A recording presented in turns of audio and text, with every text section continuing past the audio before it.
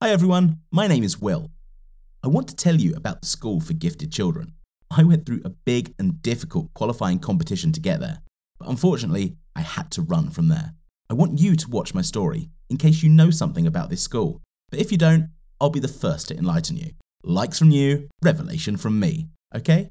I'll be happy if you write suggestions in the comments below. I promise to read each of them. So let's go. My mother told me from the very childhood that I was a gifted boy, and all because I was a great writer. I'm not talking about handwriting, but about the creative ability to write. From an early age, I knew who I wanted to be in the future, either a journalist or a writer. My mother brought me a lot of educational books, and I read them all while the other children played on the playground. I had big goals for the future. And then one day, representatives of a gifted school came to our school. They were scouting children for themselves. This school was so latent that there was no information about it anywhere, even on the internet. It was maintained by major sponsors at the government level because educating the future geniuses of the country was always in priority. They announced a tough selection, said that we would have to pass a lot of tests on the mind, logic, and creativity. Studying at this school was so beneficial. It opened up so many roads to any college in the country, while providing 100% scholarship, payments in the form of benefits for single-parent families such as mine, as well as the maintenance of students. That is, we would not have to pay for anything. Rules in this school was we had to live, certainly do our homework, and visit home only once a month. My mother and I talked and we both agreed. I received a positive response from the commission. I'm really proud of you, son. Sorry Daddy's not here near with us. It's okay, Mum. I'm sure Daddy's looking down on us from heaven and he's proud of you. By me? You mean by you? No, it was you because you raised me. Thank you for believing in me. God gave me a wonderful son like you.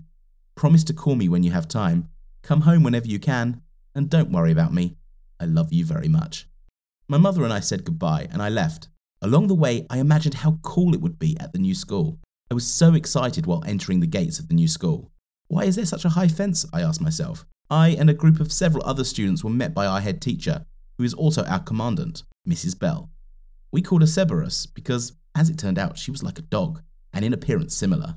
Cerberus looked at us carefully and said, "Always be neat." The first thing she did was to take away all our devices, notebooks, phones, and other devices. Then they took away all our belongings and gave us a school uniform. Personally, it reminded me of the uniform of the prisoners, only grey. We had a tour around the building. Our rooms were located at the same floor where the main classes took place. Well, the first impression was confusing. I imagined a more rosy beginning. There I met Arthur. He was from another school. We were put together and we talked a little on the way to the room. Am I going to be the only one who is thinking that we are not going to be trained as future geniuses? More like future soldiers? That's right, it's worse here than in the army. Did you serve? No, and you? I was joking. Oh, sorry, I'm a little surprised. Cerberus's face explains everything. Ah, you mean the commander. That's for sure. Cerberus was walking ahead of us and heard our conversation. Silence! Talk only when I say it. No whispering. Is that clear? Strict discipline is half the success. So keep your mouth shut and follow me. Her voice made me shiver. We went into the room. There was nothing there but a bed and a wardrobe. We were given 30 minutes to pack up and go down to the meeting. We realized we couldn't be late, so we hurried.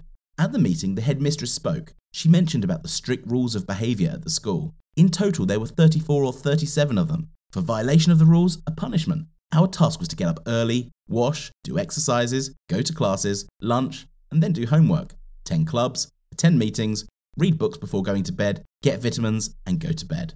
Since childhood, I do not like to take pills, especially unfamiliar ones. Therefore, on the first day before going to bed, when I was given the pills, I didn't take them. I asked what kind of pills they were. Immediately, the nurse said, "Rule violation." Out of nowhere came Cerberus and said to follow her. They locked me in a room. It looked like a punishment cell. I began to scream and resist, but they forced me into it. All that night, I sat alone on the floor in utter darkness. I shouted, but they wouldn't let me out. I was cold, I wanted to go to the toilet, but as it turned out, this was not the worst punishment. I was released in the morning, given 20 minutes to shower and get ready. We had breakfast and started our lessons. For each wrong answer, we received negative points. The more minuses, the more punishments. Speaking of punishments, Arthur and I heard that one boy had a huge 5-litre bottle tied to his back, and if he bent even an inch, he was beaten mercilessly. Someone else was not allowed to sleep for a day, and another was left without food. This school has become the epitome of horror, not an enviable prospect. One day, while cleaning the school territory, we got into a conversation with a high school student. He was bruised, trembling, and even afraid of his name. "I can't talk to you or I'll lose my lunch and dinner. How do I escape from here?" "What? Oh, no, it's impossible. I've been here for a month. We're being pumped with some kind of pills. Every mistake is punished as if we committed a brutal murder. I can't do this anymore." Me too. I tried to escape 46 times. I haven't seen my family for 3 years. They simply do not allow us to visit our houses. Only those students who have already passed their hypo sessions. What kind of sessions? They hypnotize the students who are susceptible, controlling what to say and how to behave. You won't go home as you were before. It's their guarantee that they won't tell their families anything. Damn, but this is too much. I know. They won't let me out of here. Never. I know it. Then Cerberus came up, and in a stern, cold voice she said, "Everyone take a shower and go to lunch." The next cleanup wasn't coming soon, so I said I had left my gloves on the bench and went to get them. Cerberus nodded her head and walked forward. I looked at Arthur and he understood. He followed me. We ran in the direction of the fence. Now it was clear why it was so high. We knew that a milk truck was coming at this time. We waited until the milkman started unloading the milk. We hid behind the trees and then we caught on to the bottom of the car. The car left and I was already happy. I thought that it was freedom. But then I heard the sound of a siren. Cerberus ran out onto the street. She called our names and said we were trying to escape.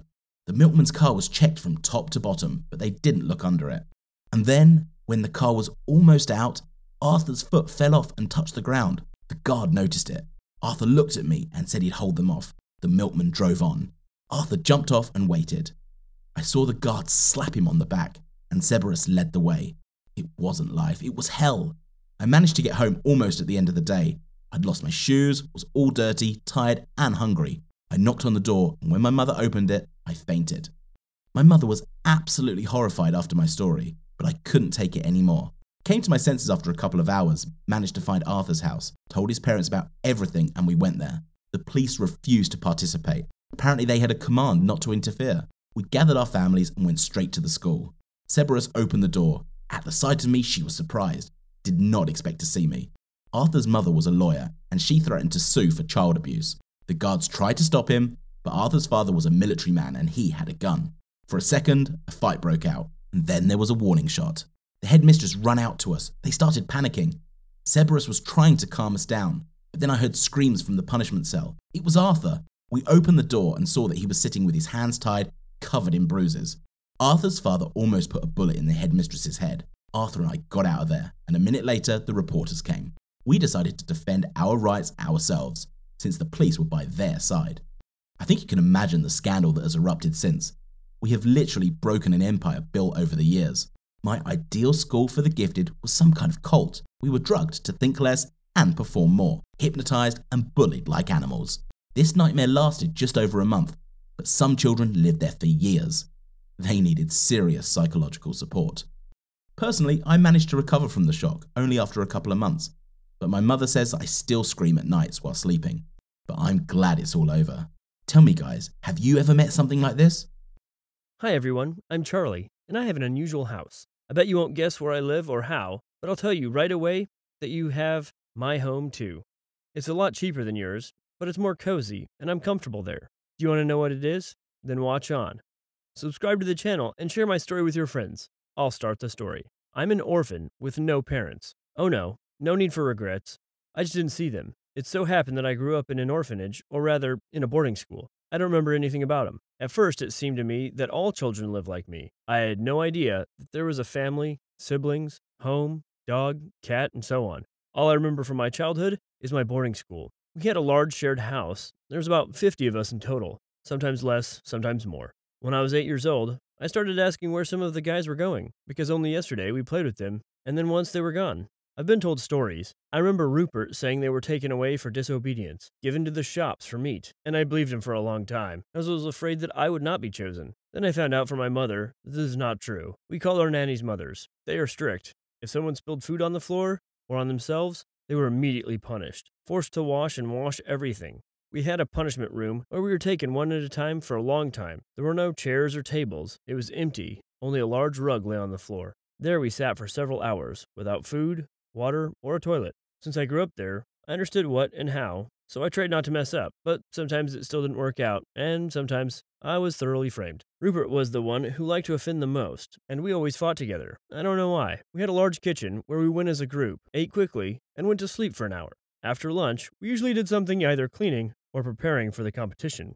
Contests were organized by our mothers. They announced any holiday and gave tasks to those who did not compete or do not want to participate. They cleaned the rooms on the first or second floor every day, so everyone could participate. That's how I lived, and I thought it was all business as usual, until one day, two people came to us. They were adults, a woman and a man. I immediately liked the woman. She had unreal kind eyes. They came up to me and Rupert and began to ask about something. I was scared because I didn't know them, and Rupert ran up to them and chatted incessantly. They said, him, and took him with them, and we haven't seen him since. It was good for me. Now there's one less offender, so I thought, until one day I woke up to a wild yell and a scream from my mother. I was dragged out into the corridor in the middle of the night and taken to the punishment room. It turns out that someone threw all the food in the pantry and wrote my name on the wall with tomatoes. Moms all thought I did it. But it's so stupid. I tried to explain, but they didn't hear me, and they took me straight to the punishment room. As soon as I was thrown there, I saw a strange hole in the corner. I looked closely and noticed what kind of paper. There was a note. There's a key under the mat waiting for you outside at midnight. I had no idea who wrote it or if it was addressed to me, but I grabbed the key after lights out and opened the door, then ran outside to find Rupert waiting for me at the gate. What? I shouted in surprise. He just put his hands over his mouth and motioned for me to shut up. He led me out of the territory in a roundabout way, and we ran somewhere. I don't know what was going on at all, but Rupert said briefly that I would thank him because he was saving me. Tonight, all of us will be sent to another boarding school, such as for difficult teenagers. I heard the director talking. It's like a prison. We can't survive there, he shouted as we ran. I didn't ask any questions. I just ran after him. When we arrived, he said it was his new home. He opened the door to the basement and told me to live in the closet, temporarily, so that no one would kick me out. I should hide. I got into the closet. It was quite spacious. There was already a pillow, a blanket, and a makeshift toilet in the pantry, like a bucket. Roop brought me some food and said that he would come to me in the morning. I only got a couple hours of sleep. I still couldn't process the information. I was freaking shocked. I asked myself, why did he choose me out of all the guys? Why did he even decide to help? Then I heard a knock on the door, and Rupert opened the cupboard. He brought me more food and water to wash my face. While I was eating, he said that the foster parents were away on business, so he had a couple of hours to spend with me. He immediately answered my question. I'm helping you because I have no one else to help. I couldn't stand you, but you're the closest I've ever been to anyone else. As soon as I heard about the prison, I decided to get you out, he said. He knew that he would be taken away, so he prepared everything in advance. It touched me. Only now there was the question of how would I live and what to do next. I won't live in a closet for long. Root promised to settle the matter with the new parents, but in the meantime, I lived in a closet. Every day, Rupert brought me food, took out the toilet, we talked every day, and I got to know him from a different side. This went on for a while, and then one day, while I was sleeping in my closet, someone opened it. I saw only the light of a flashlight and heard a high-pitched scream. It was Rupert's new mother, and she started screaming for her husband's help, and I was so scared, I couldn't get a word out. Her husband came running a minute later, and Roop was with him. The woman grabbed the phone and was about to call the police when Rupert took the phone away and said, Mom, Dad, I'll explain everything. After a long conversation, they couldn't come himself, of course. They were unhappy at their adopted son had, unbeknownst to them, brought home and allowed to live secretly, but they appreciated the gesture, considering it worthy of respect, because he saved lives. I was allowed to go up to the house for a swim and a proper meal. I was given a place in Rupert's room, and now could sleep freely instead of crouching down 4 times. I didn't know that there were conditions much cooler than in a boarding school, that there are people kinder and food tastier than there. After hearing this, Roop's parents decided not to leave the case. They immediately went to the police and mixed up the press. It turned out not in vain. The children who remained there after us were illegally taken out of the building in bulk and sent to the colony, and the building itself was leased to some people for a lot of money. Of course, this was all a fraud, so the director was arrested while receiving the money. As for me, I was left in Rupert's family, so we're brothers now.